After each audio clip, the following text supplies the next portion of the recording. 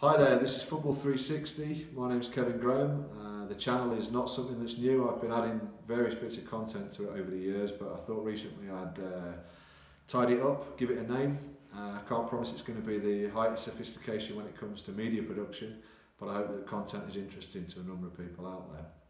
The name Football 360 comes from the fact that I have various different experiences within the game and various different kind of perspectives, I guess, as a result.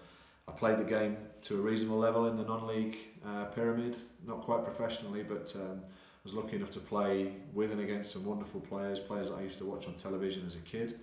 And I had an experience, I guess, over a course of 7 or 8 years playing at some great non-league football clubs that really gave me an insight into a performance environment where budgets are allocated for managers, where pressure is on results, where the kind of fan culture and the way that you kind of the responsibilities that you carry as a player go beyond what I guess we all get used to as kids growing up, or perhaps in an amateur team. The insight into the game at a fairly serious level was something that really helped to transform and develop my knowledge of the game. I had a playing career that I'm proud of. I don't think it really registered on too many people's radars. I was a limited footballer, that's for sure, but I was lucky to learn a lot and get some great experiences in that respect. Towards the end of my playing career, I became a skipper at a number of different clubs as well, so always the one with the big mouth, always the one happy to scream and shout at other players and to provide some kind of leadership. And I guess the transition into coaching was fairly natural when I finished playing.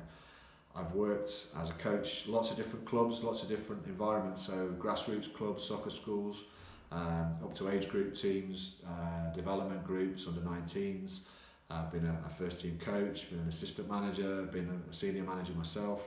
I've worked over here in Spain as well, which has been a wonderful experience, and I continue to do that. And I guess the pinnacle of my coaching and management career so far was quite early, in that I got the opportunity to be the Guernsey national team manager not long after I finished playing, and that's, you know, partly right place, right time, partly my contacts in the game and the kind of character that I guess I was as a player, and that probably helped me to get that role. I was certainly very wet behind the ears as a coach. Had a lot to learn, and still do, but you know, that was now 7-8 years ago, and I've learned a lot since that point. But it was a wonderful experience.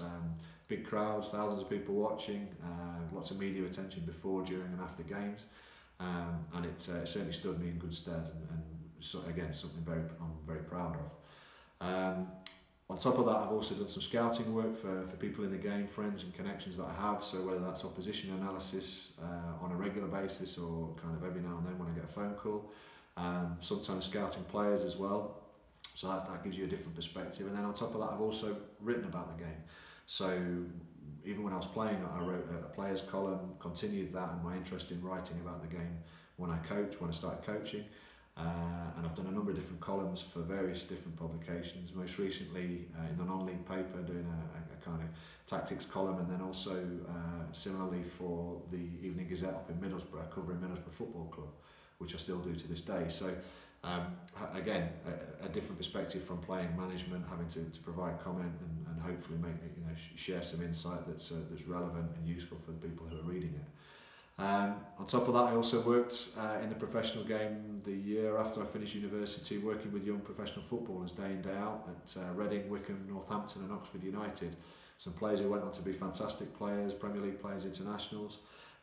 In the players' environment within their respective football clubs, either at the training grounds or at the grounds themselves. So I think if you amalgamate all that, I come at the game from lots of different perspectives, and hopefully the opinions that I share, the comments that I make have perhaps a slightly unique kind of background to them. I am going to be doing a number of different types of content on here, so there'll be some opinion pieces from me on topical stuff around managerial appointments, about trends in the game. There'll be some kind of more coaching related stuff on training sessions, some tactical analysis of games, which I hope will appeal to fans and coaches alike.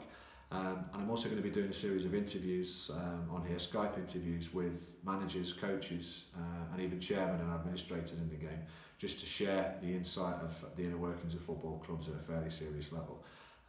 That's professional, semi-professional and amateur game. So I hope that that type of content is going to be interesting to you all. If you do like it, I think it's customary now to say please subscribe, please like, please tell your friends about it, please drop in. I can't guarantee that it's always going to be relevant for you, it's always going to be interesting to you, but I think the mix of stuff on here will mean that hopefully that there's something that appeals to everyone at some stage.